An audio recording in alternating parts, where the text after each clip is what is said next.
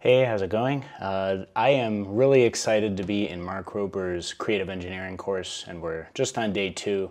And I just want to share some of the ideas that I've come up with as I've been thinking about the build. This is a mechanical build, and the idea that I came up with yesterday was the idea that, the background is my daughter, when she eats dinner, sometimes things really go slowly. And so the idea, the thing that really motivates her to eat more quickly is dessert. Now, I don't want to rush her through the meal, nothing like that, but there's sometimes a little sense of urgency might help move things along, because there's a lot of stuff that has to happen at night to get her into bed. And so if we can speed this along a little bit, I think everybody would be happy. And so I had the idea of what I'm calling the dessert timer, and this is a timer device that shows the dessert very prominently for a certain amount of time, and when that time is up,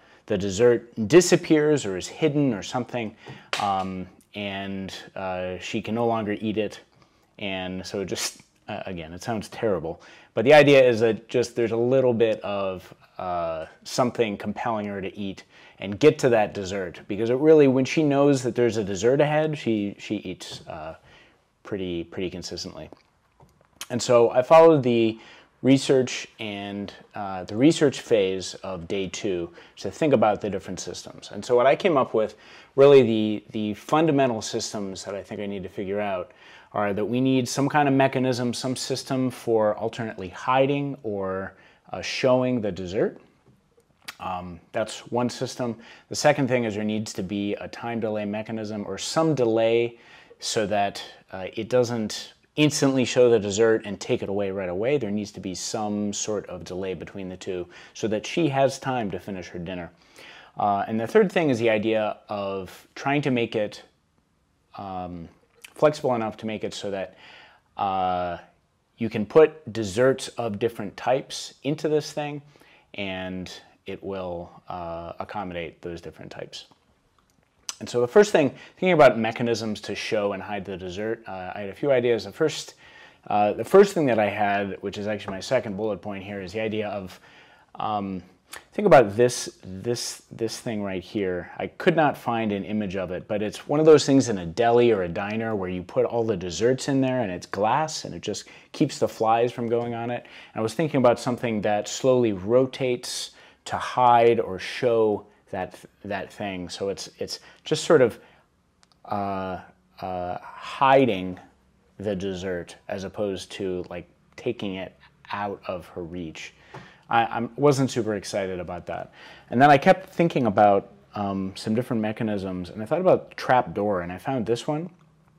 And there's a link there. The idea of having sort of the dessert sitting on top of a trap door while the thing is waiting, and then when the time ends, the dessert just kind of falls through the floor into a container. And I thought even maybe it could fall into a container that's a little drawer that we could pull out, and so that makes it easy to like reach in and get whatever the dessert is. And so there's some cool ideas there. The other thing is a drawer mechanism, like maybe the dessert is shown here and then some mechanism pulls a drawer in and hides it that way. So it's kind of a different one. And then related is this, I thought of a cuckoo clock, and that mechanism just sort of,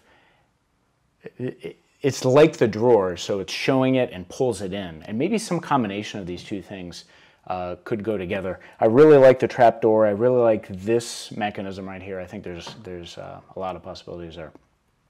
Second thing is the timer, and there are a few things. Again, the fact that this is supposed to be a mechanical build is limiting me, because I would love to use a solenoid or a servo or something to pull it back, and I could do that, but again, I am trying to expand my skills a little. So I'm thinking about a screw that is attached to a motor, and it just rotates and unscrews from a hole. And so as it unscrews, it pulls that screw out, and that pin is what is holding the trap door or whatever mechanism in place. Once that rotates and pulls back, the whole thing actuates.